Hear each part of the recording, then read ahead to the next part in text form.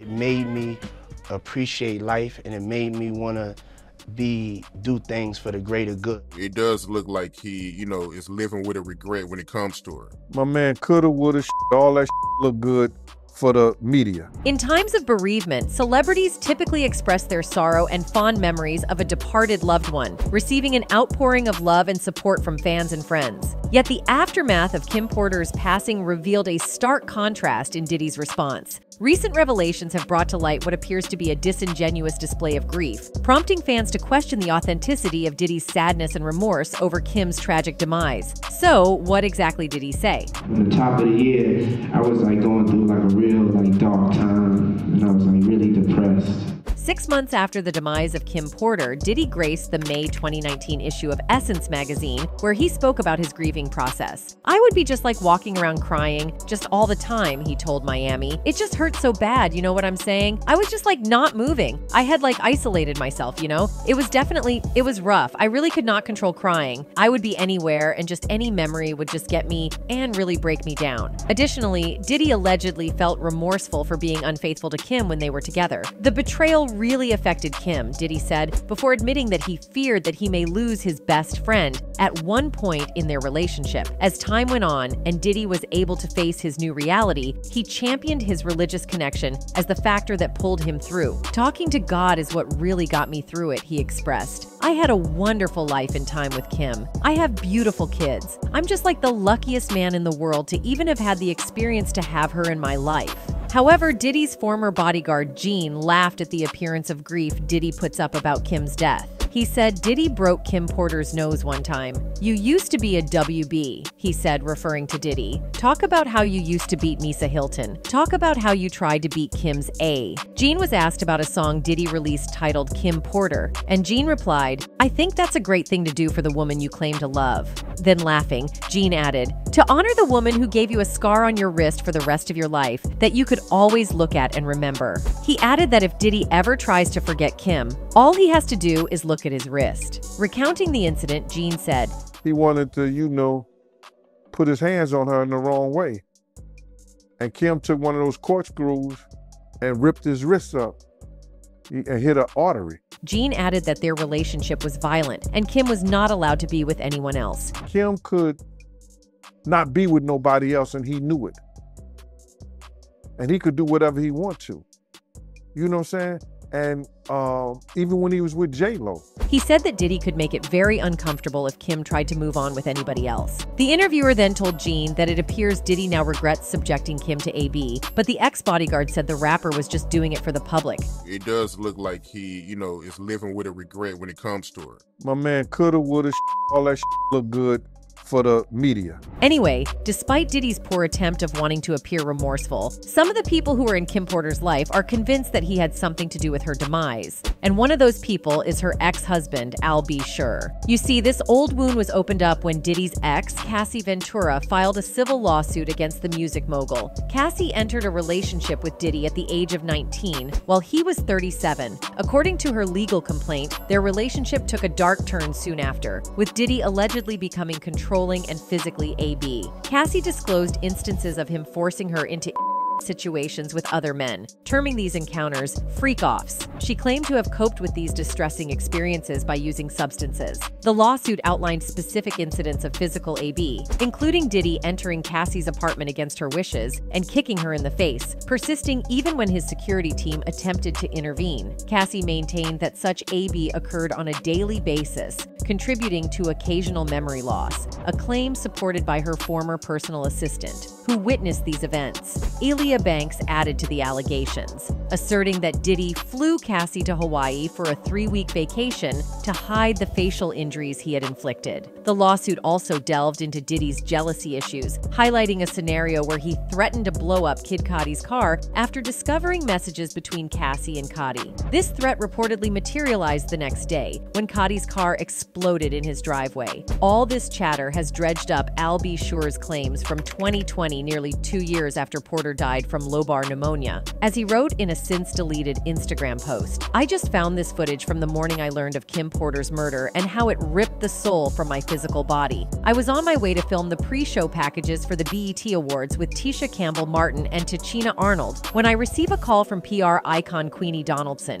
asking me if I was okay and did I hear the news. I had no clue. I do know very clearly that Kimberly didn't just check out all of a sudden over pneumonia. That's some BS. Really? This is where I get in trouble." Al B. Sure never explained what led him to that conclusion, but the court of public opinion has its theories. As someone tweeted, "But when Al B. Sure was saying something happened to Kim Porter, nobody wanted to listen, then he got sick suddenly. Y'all should have listened. They rekindled before she passed." What's even shadier is that just before Kim died, she was writing a tell-all book to expose Diddy's dirty secrets. However, right before she could release the book, she wound up dead. Just like Cassie, many people close to Kim reported that Diddy used to mistreat her and had her hooked on so he could control her. Meanwhile, according to credible sources, Kim allegedly took proactive steps to caution Cassie about the dangers of her relationship with Diddy. Kim, having experienced the tumultuous side of a connection with Diddy herself, reportedly tried to advise Cassie to sever ties with the influential figure as swiftly as possible. This concern stemmed from Kim's understanding of the challenges Cassie might face in the relationship. Crucially, it's essential to bear in mind that during this advisory exchange, Cassie was a mere 19 years old, while Diddy,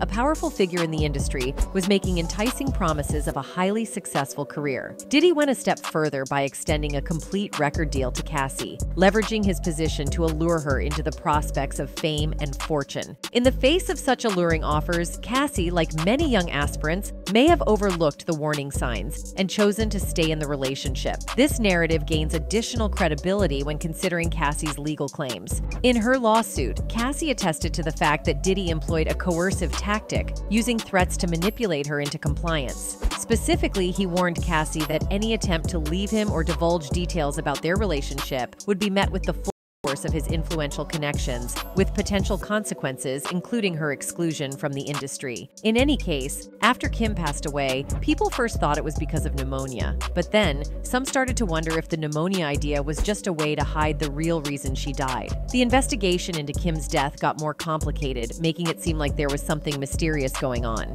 People started asking if the whole process was fair and open. A person who played a big role in this was Ed Winter, the coroner assigned to look into Kim's passing. He said he found harmful substances in Kim's body, but surprisingly, he died not long after making this revelation. There's the first coroner's report that said that she died.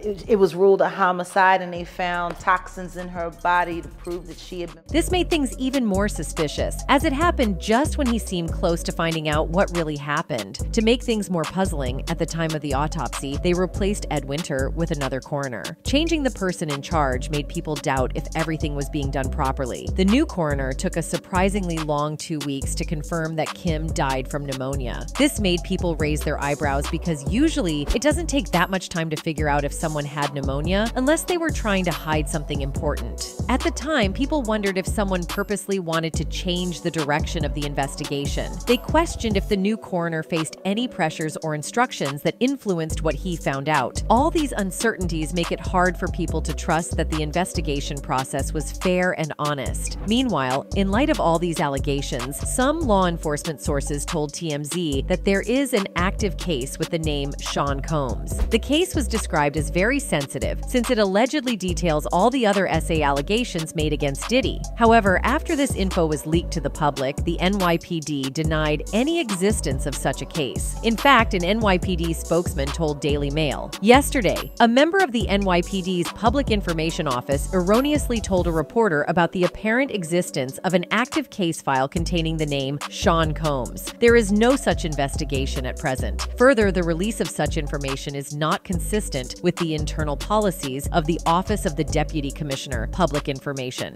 However, we all know that sometimes the police can deny the existence of a case. You see, in the eyes of the law, someone accused of a crime doesn't have the right to know if the government or police are investigating them. The main reason for this is that if information gets out too early, it could mess up the investigation. When the police are looking into a crime, they usually don't want the person they're investigating to find out. This is because they're worried the person might hide or destroy evidence or try to influence influence the people who saw what happened. Keeping things quiet makes the police's job easier. Another reason for keeping investigations on the down low is to avoid unnecessary confusion. If everyone knows about an investigation, there can be a lot of talk and rumors that aren't true. This often happens in big cases that get a lot of attention. The police might get a ton of information, but most of it isn't helpful or trustworthy. Additionally, just because the police are looking into something doesn't mean they'll definitely arrest someone or charge them with a crime. That's why the police usually do their investigating quietly before telling everyone about it. So, maybe the NYPD might allegedly be trying to gather as much evidence as they can before formally charging Diddy of anything. In any case, the question of whether Diddy will face charges remains uncertain. However, given the mounting evidence against him, it seems increasingly likely that the music mogul could soon find himself entangled with the legal system. Anyway, that is for this video, folk. Bye.